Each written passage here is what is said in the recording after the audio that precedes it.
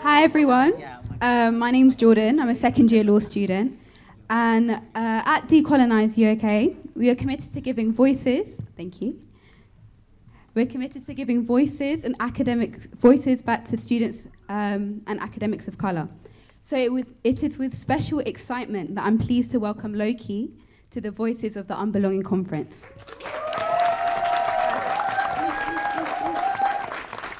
He is a rapper, educator, a social justice activist, and a playwright who has produced exceptionally insightful and meaningful work.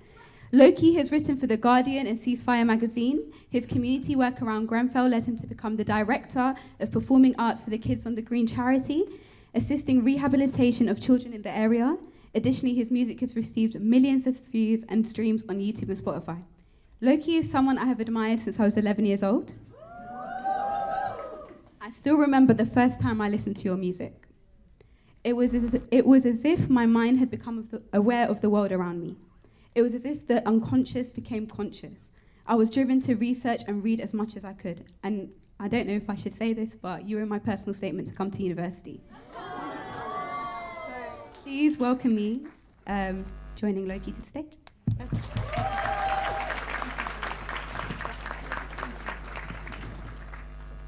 Thank you very much. Okay, so what I wanted to talk about now was, I think that sometimes in conversations about decolonisation within educational institutions, what people can miss is that paradoxically what we're talking about is actually the inclusion of colonialism within the canon. But what does decolonising a lot of the things that we take as just completely benign within British society to mean? Actually, that word, the canon, to refer to vital books. Who in here knows what the root of that word is? Where did it come from? How did it get into the English language? Who knows? It comes from the Arabic word al-Qanun. Now, the reason why it comes from al-Qanun is because Ibn Sina wrote a book called al-Qanun, which was used as a curriculum for medical studies within Western Europe until the 16th century.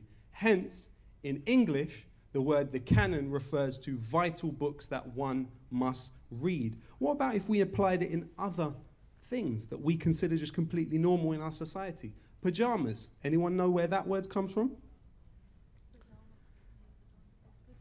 Yes. Tell us.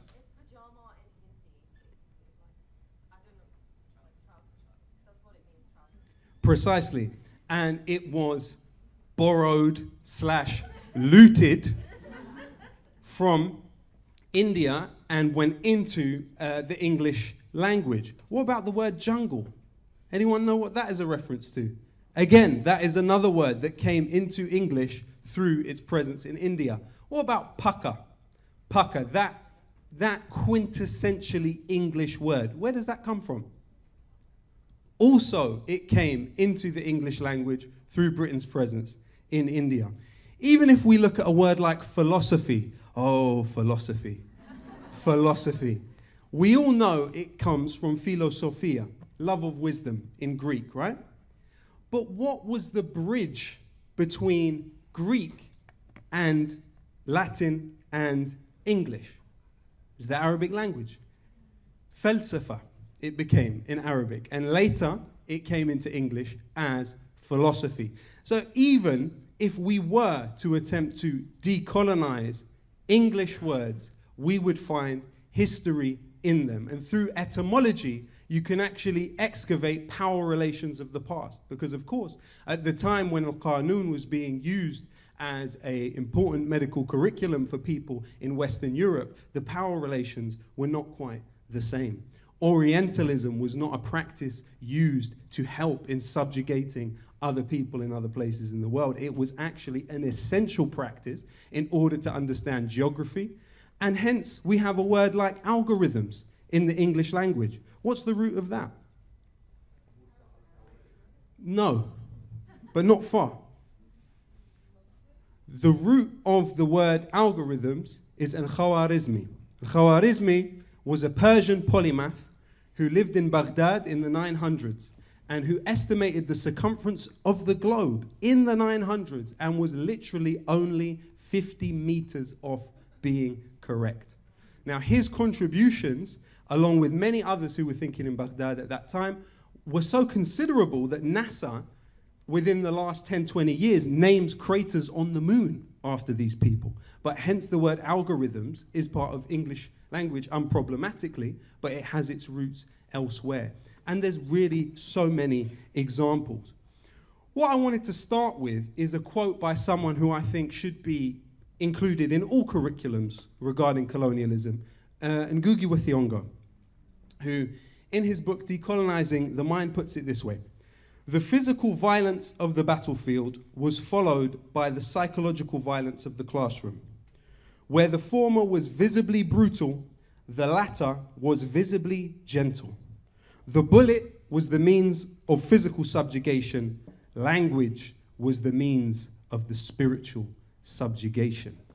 Now, really, the story of British colonialism actually is the story of how a very small island, limited in terms of resource, limited in terms of population, geographically not in a massively advantageous place, was able to become the world's #1 economic power. That's a bit of an interruption in the equilibrium of world history, isn't it?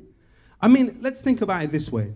At the time when the East India Company was founded in 1600, around 1600, you had a situation where Britain produced just 1.8% of global GDP.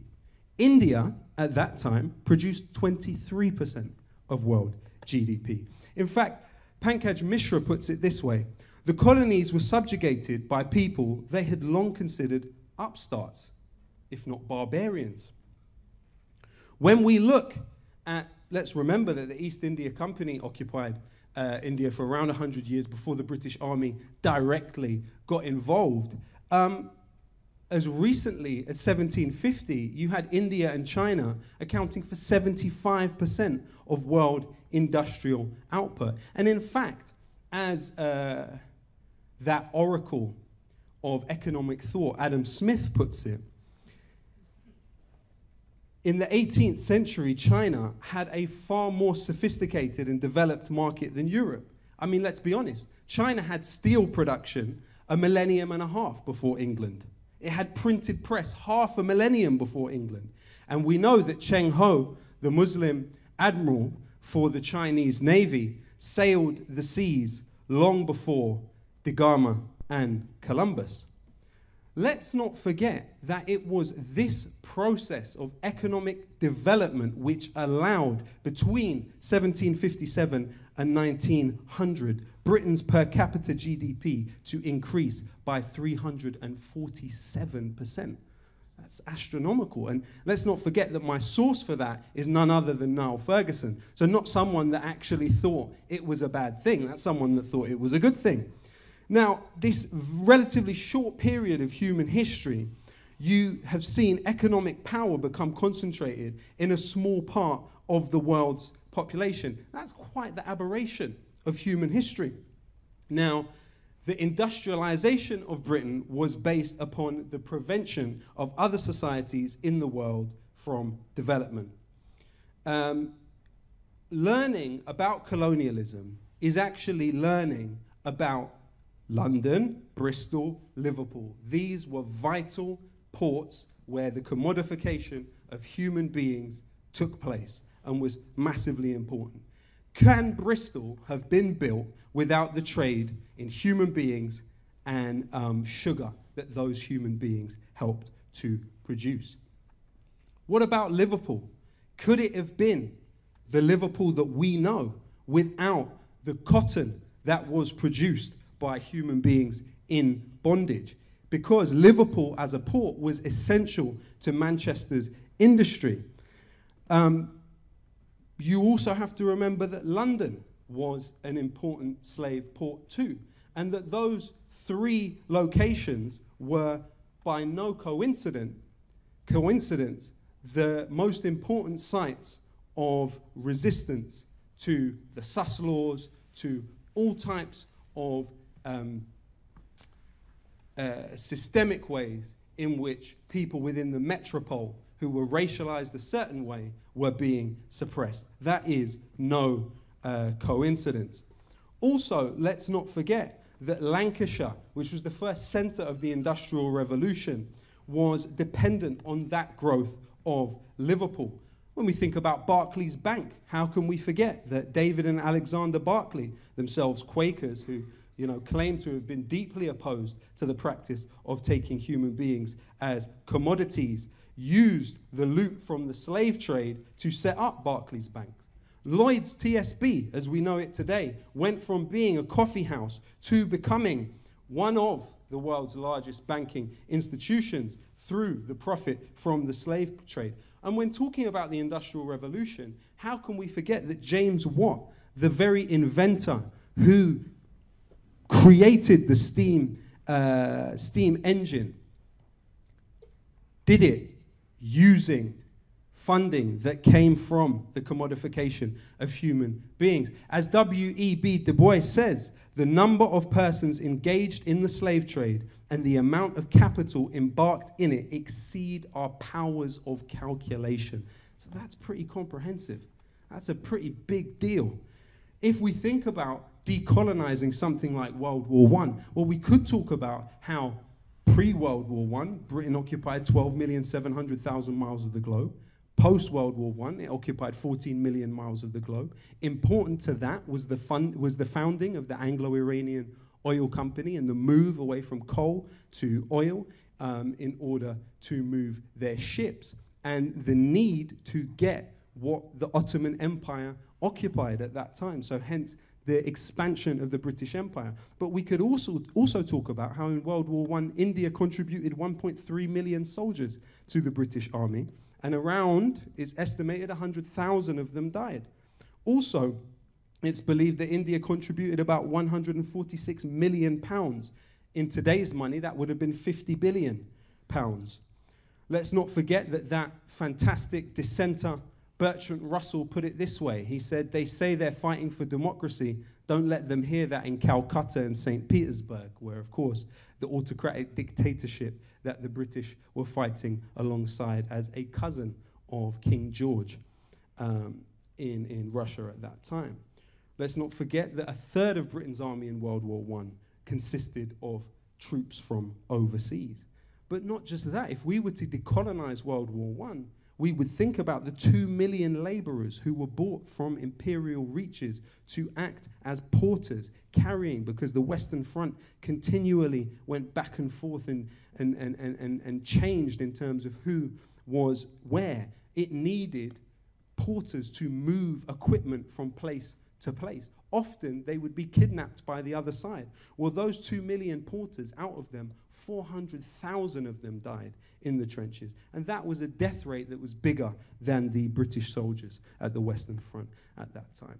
If we were to attempt to decolonize our understanding of World War II, we would start thinking about the way that one reading of Winston Churchill was that when he became Prime Minister, he was in a situation where Britain occupied, the British Empire only didn't occupy, at its height, 22 nations in the world. So a majority of the world. But he ended World War II with literally the US Army not only occupying former British colonies and British bases, literally slinking directly into where the British Army had been, but even US military in this country. And to this day, we have US military bases here, sometimes masquerading as British military bases.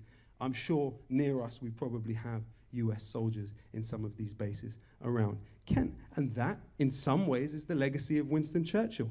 But also, we think about the reverse lend-lease, which, in order to repay debts to the US Army, the British government gave the US access to resources in their colonies, like tin and rubber and other minerals from other places.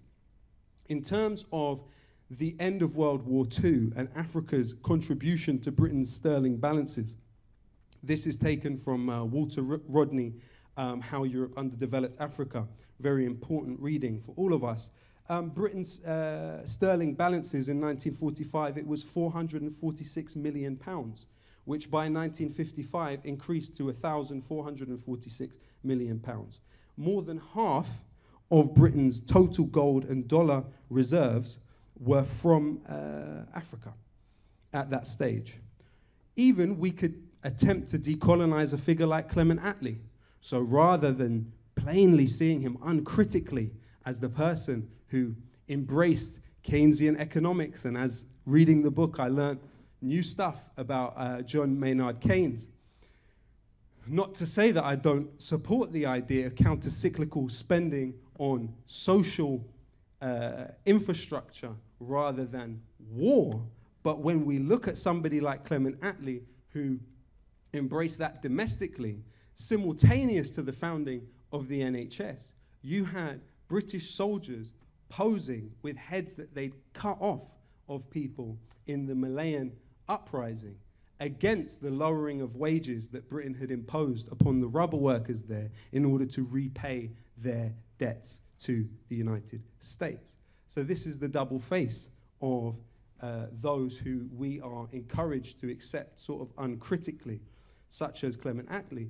Then it wasn't until the Suez Crisis that you saw eventually the world currency switch from pound sterling to the dollar. And that, I'm afraid, was really, that was pretty much it, wasn't it?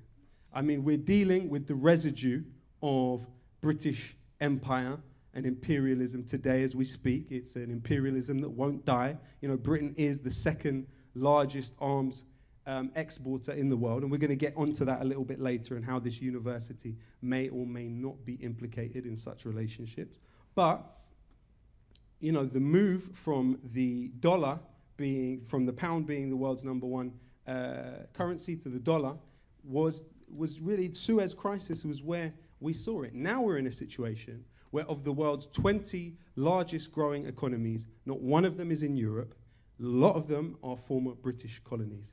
Britain is currently the 6th largest economy in the world and is projected by 2000 and over the next 10 to 20 years to become the world's 11th largest economy. How is that going to complicate our ideas of racial hierarchy? How is that going to complicate what we understand to be the British Empire? Let's not forget, of course, that we have recently seen a leadership of the Labour Party make arguments that to me were equal to a form of decolonisation, calling for an audit on British colonial legacy, calling for the curriculumization of the British Empire. This was unprecedented in terms of the opportunity that we had. I am, of course, talking about none other than Jeremy Corbyn.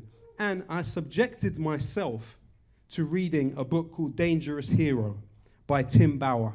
I don't suggest it. I don't think it's a good idea. It hurt. I didn't enjoy it. It was a hit piece in every sense of the word. No doubt he drew on a wealth of information from Special Branch to depict Jeremy Corbyn in as unflattering a light as possible throughout this man's life. Now, one of the things that really fascinated me was he focused on Jeremy's time in Jamaica. Now, when Jeremy was in Jamaica, it just so happened to be the same time that Walter Rodney was there. That's right, the writer of How Europe Underdeveloped Africa. Now, what Tim Bauer says in this book is he says, there's no proof that Jeremy Corbyn and Walter Rodney didn't get together to organize politically while they were both in Jamaica. So merely the proximity of the two men was enough to monsterize Jeremy Corbyn. He was near a critical analysis of the development of the economic system in which we live and an understanding of its necro-political consequences merely by his closeness to Walter Rodney. Now that's quite exceptional. In a sense, it was implicitly an understanding that Jeremy Corbyn had of colonialism that made him even more dangerous to the status quo. A YouGov poll in 2014 found that 59% of the population here believe the British Empire is something to be proud of. 34% said it would be good if it still existed, and only 19% of the population were ashamed of it. Now, we have seen, since the British left India, in less than 7 decades, India has become the world's 3rd largest economy. They've sent a spacecraft into the orbit of Mars at the first attempt at something like 10% of the cost of previous attempts by other countries. The Ministry of Defence has had to pay out £22 million to families of Iraqi victims who lost their family members to the British Army after 2003. I'll get onto it in a minute too, but the British government have had to pay over £20 million in compensation to victims in Kenya who suffered in British post-World War II concentration camps, people that suffered castration, people that suffered rape as a weapon of torture, and all manner of unspeakable torture at the hands of the British government, who are still alive today. Sir Hilary MacDonald Beckles, founding member of the United Nations Science Advisory Board on Sustainable Development, said, "Britain's preference for a culture of refusal and amnesia in an era of answerability is not sustainable." We look at the example of the Kohinoor diamond, when due to public demand and pressure from below, you had the Indian government placing some pressure, mild pressure on the British government. David Cameron said the following: "If we say yes to one, you would suddenly find the British Museum empty." You have the reparations commission set up in the Caribbean since 2013, looking for reparations for this unpaid labor. As Arthur Lewis, Nobel laureate in economics, said, the matter of 200 years of unpaid slave labor is still to be accounted for. Now, the reason why what you are all doing here is on an institutional level combated to some extent is not by accident. It's not down to necessarily, I am a believer that what happens on the micro is married intimately to what is happening on the macro, and that in fact is a manifestation of what is happening on the macro. Now, the policy of obscuring British colonial history is purposeful, and it's established as a governmental policy. How many of us have heard of Operation Legacy? Operation Legacy. Operation Legacy. There's a fantastic book by Ian Cobain called History Thieves, which focuses on this. Now, while the MI5 and GCHQ declassify small and rare documents, MI6 has never made public any of their documents since they were founded in 1909. Now, what you had developing in the early 2000s was a group of lawyers here, largely from a law firm called Lee Day, working alongside survivors of the camps in Kenya, where people still alive today, of our grandparents' generation possibly, who had all of these memories. And Caroline Elkins had actually covered it in her book, Imperial Reckoning. She'd interviewed a lot of these people. But because there was no documentation backing up what she was saying, she was dismissed. And people said, well, there's no way that we can know if this is true that you're saying, people were being tortured in such a way in Kenya in the 50s and 60s. Now, as the case progressed, you had a situation where Professor at Oxford University, David Anderson, was going through the documents that were submitted by the British government to look at and study what had happened. And he made the point that it seemed there were 1,500 documents that were missing from the government's documentation. They were referring to documents that just weren't present in what was being made available to the legal team. And so what they started to say is they said, well, actually, in 2011, the Foreign Office, we've been holding back some files. You caught us. We've been holding back some files. Okay. Here's some files. So they get the new files.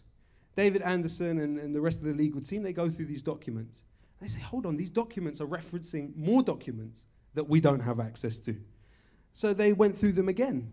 And then the government admitted that they were holding 8,800 files with hundreds of pages, thousands of pages from 37 former colonies in Hanslope Park, meaning that the government had their own documents about what the British were doing in 37 different colonies, and they were trying to obscure them.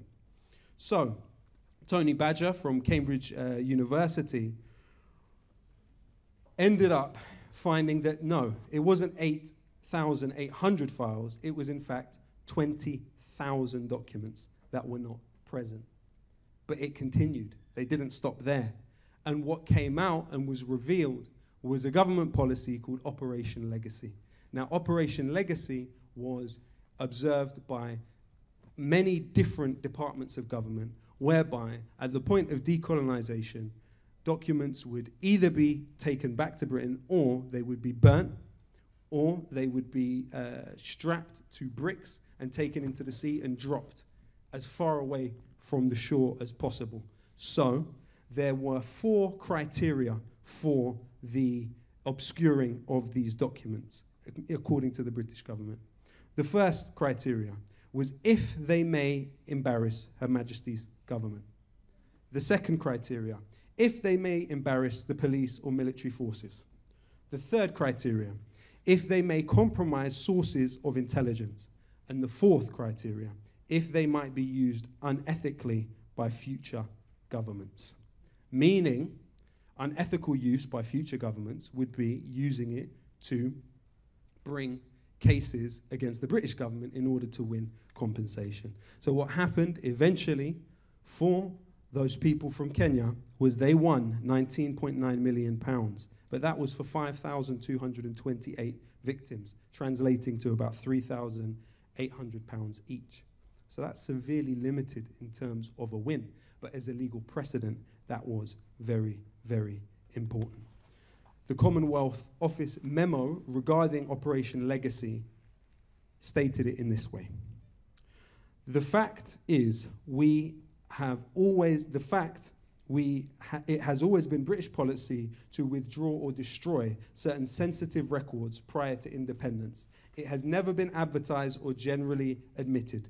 The reply we give to Kenya could affect the treatment of records and files withdrawn from other colonial tendencies. To this day, we seem to only have 5 boxes of documents on Aden in Yemen. There are no British documents on Guyana, and where, of course, we know that a democratically elected government was overthrown in 1953 by a Labour government. Much of this missing material, there's no explanation for it. It's said by witness accounts that at the partition of India in 1947, there was a great cloud of smoke gathered above Delhi from where the documents were burning. A correspondent in Jerusalem, in Palestine, also said the burning of documents is progressing satisfactorily. So, what we see there is a clear British government policy to obscure what happened then. Now, what initiatives like this are about is making that visible. The process of making that visible is not only understanding the history of the world and global history, not only understanding it on a personal level, it's understanding Britain's history. It's adding something to this society which has taken so much from the rest of the world.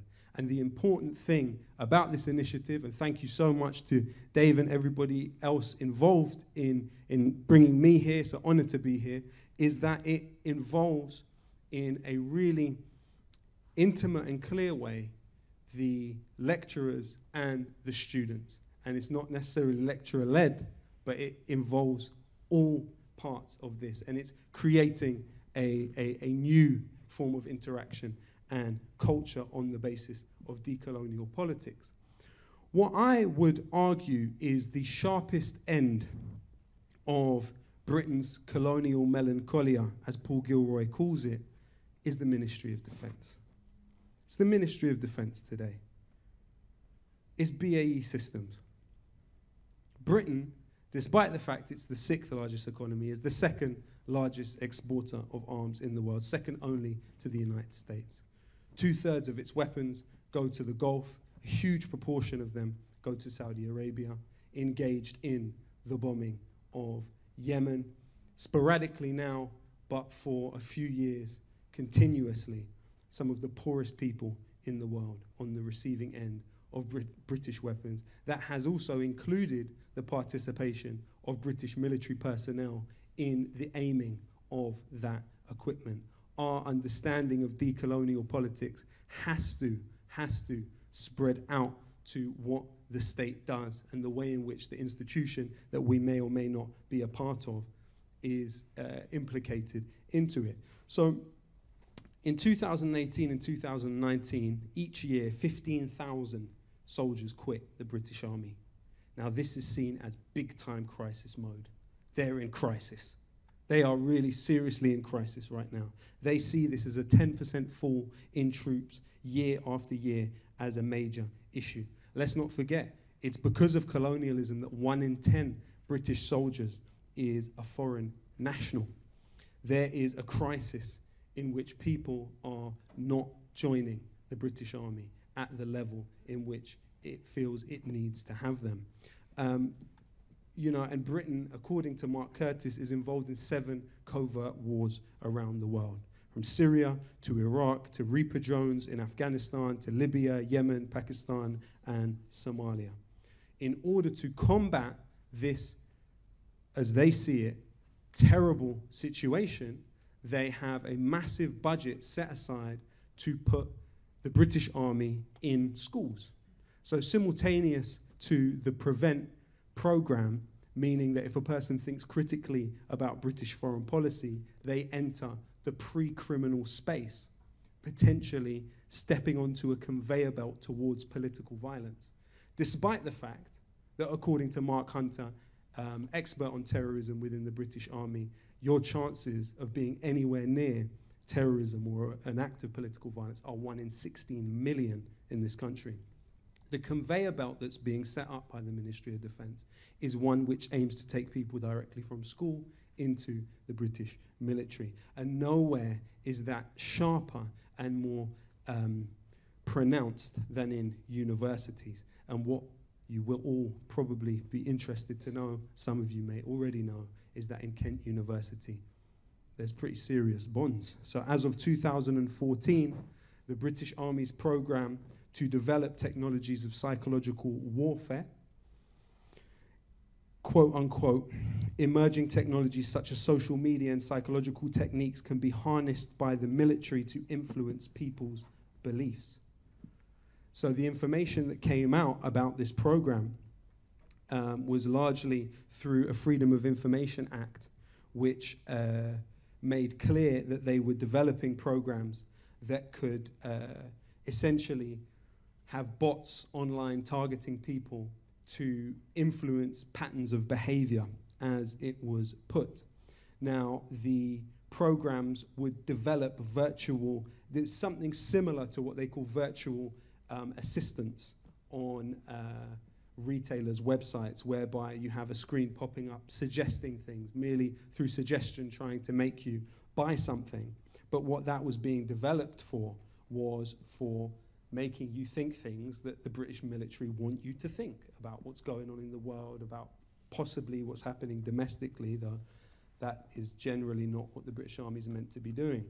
And so what happened was 2 pieces of funding were directed towards Kent University for this purpose.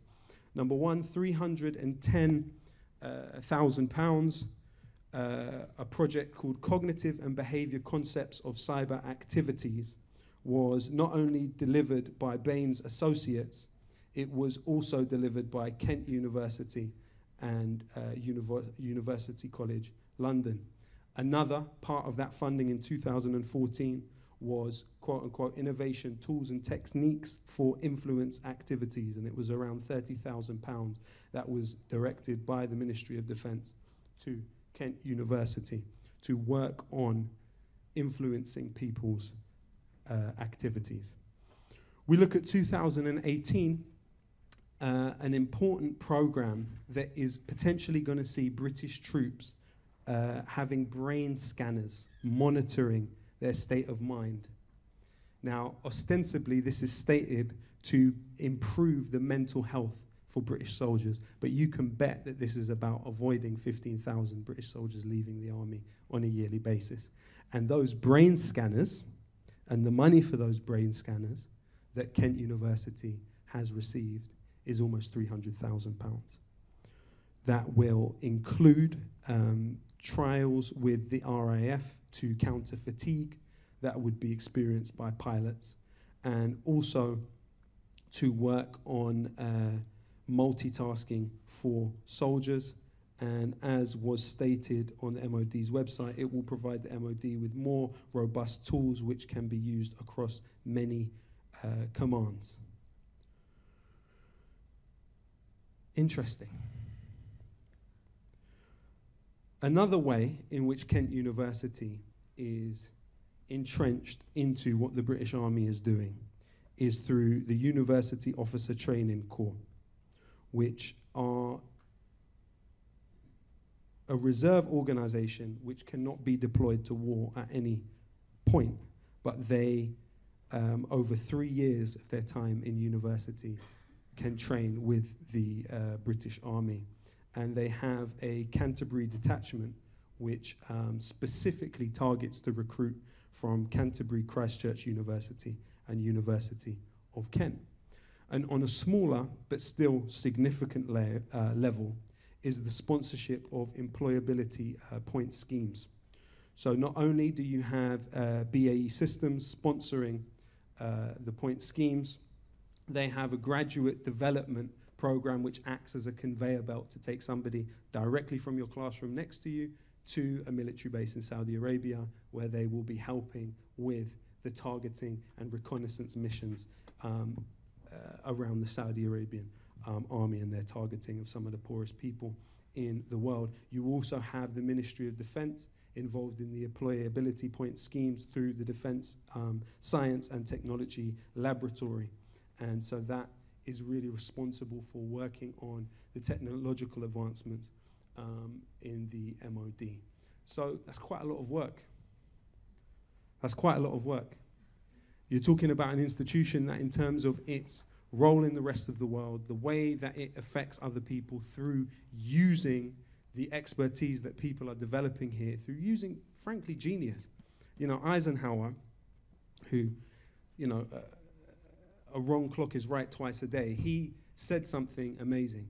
He said, every single time a fighter jet is built, that is when medical equipment is not being given to somebody who needs it. You know, he coined the term the military-industrial complex. And that's what this is part of. This is part of the service of knowledge, of genius, of expertise to killing and taking life. And that, to me, combating that relationship is as decolonial as we can possibly get. Being willing to challenge that relationship between an institution like the University of Kent and the Ministry of Defence, between an institution like the University of Kent and BAE Systems. This is really putting your finger on the proverbial button, as it were. And this is what I would argue we should always try and push our movements for decolonisation within universities to look directly at what is happening there. If you think about how much money is worth, that money is worth to the institution in very raw and crude neoliberal terms, £300,000 maybe in 1 year. Maybe if we were to look at the entire stage and think as economic units, what you mean to this university. You know, it's about trying to apply that pressure to these levers of power within the institutions to change those policies. So what I will do, just before we'll watch a video of mine, if that's okay, is just do a poem that Mr. Dave Thomas, please make some noise for Dave Thomas, please. Make some noise for all of the academics involved in tonight. Make some noise for the people that are going to clean up this place afterwards as well, and the people working on the lights and working on the sound also. So this is taken from a piece of mine called Letter to the 1%, and this is how it goes. Power to those that read bell hooks, power to those that sell books, power to those that know how the inside of a cell looks, or those feeling helpless, forgotten or discarded. Power to the strange fruit they thought was rotten in the garden. Power to those sitting alone, seeking solace in the calmness. Power to those feeling stained, that your tomorrow isn't tarnished. Power to those that sweep the streets with more knowledge than PhDs. Power to those that keep their keys, return as promised, please believe. Power to those that suffer in silence, those it hurts to hear. Power to those that hold their ground. Power to those that persevere. Power to those that love humanity more than they love style. Power to immigrants, probably raising Donald Trump's child. Power to the blind who can't imagine what sight is. Power to those staring at the moon and all those working night shifts. Power to the readers, the writers, the illiterate. Power to those that struggle to decolonize their syllabus. Power to the shy ones, always struggle to make friends, and the half of humanity worth less than 8 men. Power to those that risk their life to dig the coltan from the ground for the mic I'm spitting on and the phone you're holding now. Power to those that built the stadium they're playing in. Power to those that mowed the grass and stitched the ball that they're playing with. Power to every rapper that doesn't rap about killing. Power to the builders who build buildings that outlive them. Power to the slaves of ancient Greece that never had the right to vote. Democracy dead like Gary Webb when they import it like his coke. Power to those that write to prison. Power to those writing home. Power to those writing poems. Power to those that died alone. Power to Curtis Mayfield. Power to Ronald Isley. Power to the fishermen that were forced into piracy. Power to every person that is working in the library. Power to every nurse that we turn to in our times of need. Power to the unions and the miners that you punish. Power to those that drive the buses and those that collect the rubbish. Power to the youth desiring the truth. And power to every rapper that is dying for a fire in the booth, for those that lost limbs to King Leopold's quota, and those risking their lives for the P&O to Dover. Power to union leaders murdered by power to victims of this globalized Cosa Nostra. Power to those dying on the shores and the borders. Power to human beings that were rendered fauna and flora. Power to those that clean up after the stage show. And carnival goers still haunted by Kelso Cole Crane's ghost. Power to Kevin Carter, his picture taunts us ever after, so many questions never answered. Remember the last words of Abdul Muhsin al-Sa'doun, al-Umma tantadhir al-khidma al-Inglis la yuwafaqun. Power to al-Jawahiri and his rebellions. They killed his brother Ja'far and he cursed the rotten Thameseans. Enlightened despots pursuing tactics Machiavellian. Chinese steel preceded Europe a millennium. Think about it. Printed press half a millennium. You'll never get close. Power to Ken Loach and every volunteer in Lesbos. Cuban doctors sent to Sri Lanka for the tsunami. Power to those that cleaned up after the Bullingdon parties. Kids knowing Apple products before they know what an apple is. Forgotten like passengers on the USS Indianapolis, dying days before they could see what little boys' damage did on the precipice of fascism while passiveness is cancerous. Power to those strong enough to dream, and power to those that chose not to be a cog in the machine. Power to those that love first and hate never. Power to those that sleep on the streets through grey weather. Power to Aziz Ali, Bone Thugs and Harmony. Power to Norman Baker, David Kelly's owner artery. Power to the genocided population of Tasmania. The internet descends to Trump-tastic fantasia. Let them try, quote this. You'll never find a better diagnosis than collective psychosis. It's getting quite hopeless, but hope is all we have. Trying to cultivate the positive, not focus on the bad, but the globe's under attack. The obnoxious rage of a fake intellectual. Amazing grace in the age of the spectacle. Not the first time they found a racist electable to raise to the pedestal and desecrate the place that translated the decimal. I don't want to tempt fate. Power to corpse washers like Salvador Allende. Power to language learners from Bernie Sanders fans to flag burners. One man's inertia is another man's purpose. In a utopia of song, we are victorious. But the bittersweet reality is not this glorious. Power to Coltrane watching Malcolm X. Power to Paul Robeson under house arrest. Power to Galileo under house arrest. Power to Ibn Haytham under house arrest. Forgive me if I sound obsessed. Forgive me if I sound depressed. Believe me, that's not how it's meant. Thank you very much. Thank you. And I think if we're going to be able to, we're just going to play a video of mine called Ghosts of Grenfell. What I would encourage everyone to do is understand that in London, in North Kensington, in Latimer Road, we are dealing with a struggle against some of the largest construction companies in the world. Francis Wallace Grenfell was a British colonial officer who killed people for Britain in Egypt and in Sudan. Grenfell Tower was named after him. Arconic, the company that made the P.E. Renabond cladding, 6 millimeters of polyethylene in the middle of it, they also make the F-35 fighter jet, which has been sold to the Israeli government and has already been used in attacks. We have to understand that if we're going to draw the line of colonialism around Grenfell, it's not going to be based on aesthetics. It's not going to be based on the way that people in the building looked. It's going to be based on what the company that is responsible for it through their cladding, that was flammable, is also doing around the world in terms of violence towards people. So please watch this video. Please get involved in the campaign. We have a silent walk around the community on the 14th of every month. Please get involved. Come to London if you can and do it and support us in what we're doing. This is the song Ghosts of Grenfell. Thank you. The night our eyes changed. Rooms where love was made and unmade in a flash of the night. Rooms where memories drowned in fumes of poison. Rooms where futures were planned and the imagination of children built castles in the sky. Rooms where both the extraordinary and the mundane were lived, become forever tortured graves of ash. Oh, you political class, so servile to corporate power. The day that you're us, the day that you're us, the day that you're Ghosts of Grenfell still calling for justice, not hear 'em scream. the day that you're us, the day that you're us, the day that you're This corporate manslaughter will haunt you, not hear 'em scream. Words cannot express, please allow me to begin though. 1:30 a.m, heard the shouting from my window. People crying in the street, watching the burning of their kinfolk. Grenfell Tower now, historically a symbol. People reaching from their windows, screaming for their lives, pleading with their cries, trying to reason with the skies. They all youth birth champions. Comparison is clear though, that every single person in that building was a hero. So don't judge our tired eyes in these trying times, cause we've been breathing in cyanide the entire night.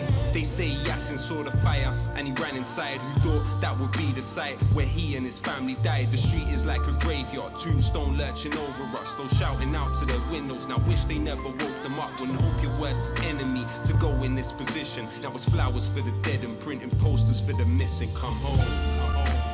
the day that you're us, the day that you're us, the day that you're Ghosts of Grenfell still calling for justice, not hear 'em scream.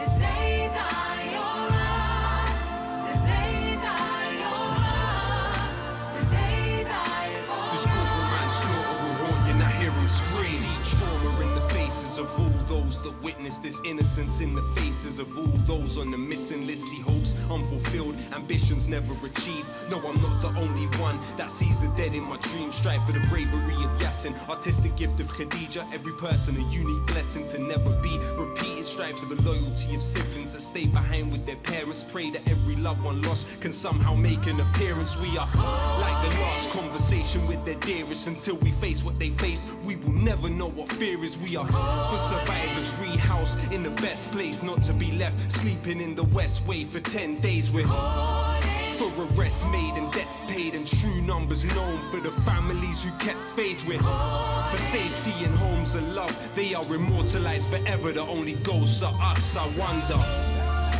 the day that you're us, the day that you're us, the day that you're Ghosts of Grenfell still calling for justice, not hear 'em scream.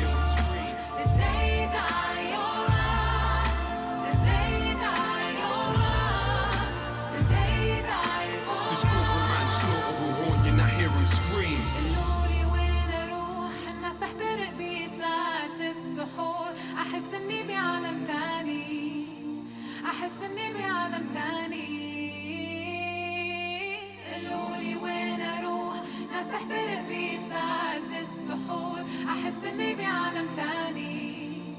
أحس إني بعالم ثاني. To whom it may concern, at the Queen's Royal Borough of Kensington and Chelsea, where is Yasin al-Wahhabi? Where is his brother Mehdi? Where is his sister Nur Huda? Where is their mother? And where is their father? Where is Noura Jamal? Where is her husband Ashim? Where is their children?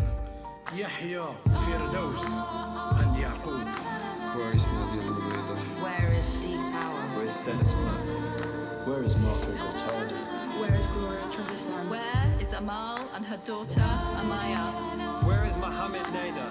Where is Al-Yawar Ja'fari? Where is Khadija Sayyid? Where is Mariam El-Gawahi? Where is her mother Su'a? Tell us, where is Rania Ibrahim and her two daughters? Jessica Ubano Ramirez? Where is Deborah Lampral? Where is Muhammad Al-Hajj Ali? Where is Nadia? Where is her husband Basim? Where are her daughters, Mina, Fatima and Zainab, and their grandmother? Where is Zainab Deen and her son Jeremiah? Where is Ligaya? Where is Sheila? Where is Muhammad Nur Tuku? Where is Tony Dissi? Where is Maria Baz? Where is Fataya Al-Sanusi? Where is her son Abu Faras? Her daughter, Ezra. Where is Lucas James? Where is Farah Hamdan? Where is Omar Belkadi? Where is their daughter Lina? Where is Hamid Khani? Where is Hesham Rama? Where is Raymond Bernard? Where is Isaac Powell? Where is Marjorie Vital? And her son Where is Ali? Kumrumiya? Where is his wife Razi? Where are their children Abdul Hanif? Abdul Hamid and Hosna. Where are Sakina and Fatima? Where is Burki Habtoum and her son Barouk? Tell us. Where is Stefan Anthony Rose? Where is Abdel Salam? Where is Khadija Khaloufi? Where is Karen Bernard? Where are these people? Where are these people? Where is Gary Mundus? Where is Rahima Begum Ali? Where is her 6-year-old daughter, Mariam? Her 5-year-old daughter Hafiz? And her 3-year-old son, Mohammed? God bless you all. Where are these people? Where are these There'll people? be ashes on your graves. Like a phoenix we will rise. The blood is on your hands. There'll be ashes on your graves. Like a phoenix we will rise. Give it up for Lowkey, everyone.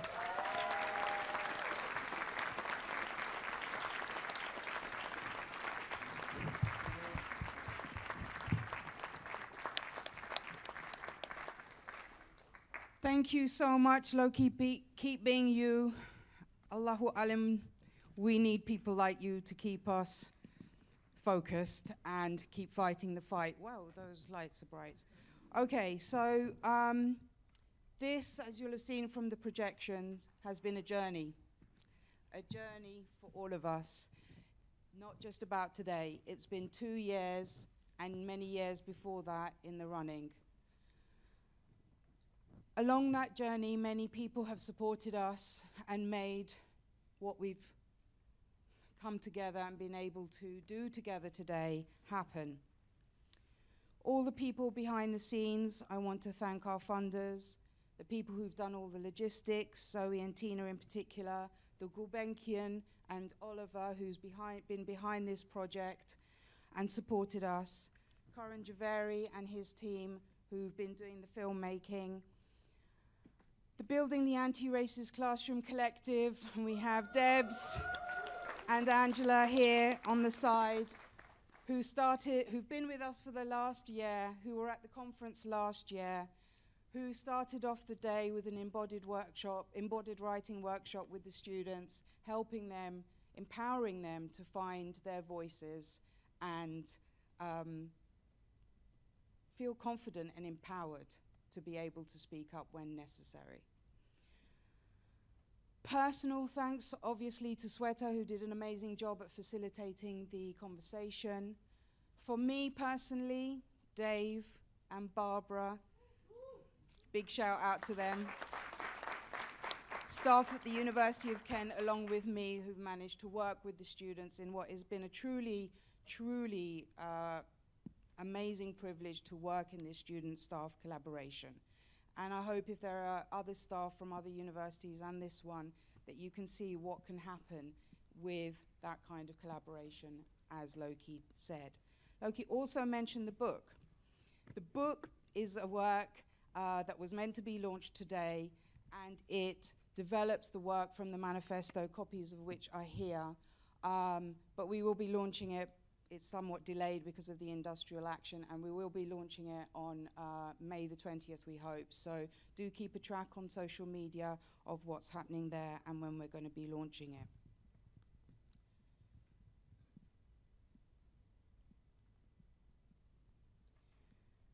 My main thanks, though, obviously, is to the amazing, amazing students. I actually, if I don't get overly emotional, couldn't do this without them. They are the ones that have kept us going. Is that not right, Dave, Barbara, and all the other staff? So I know you're going to laugh at me, but here's some words. I'm dropping a verse, people. As you said, you are our present, you are our future. You are rising, remember to lift.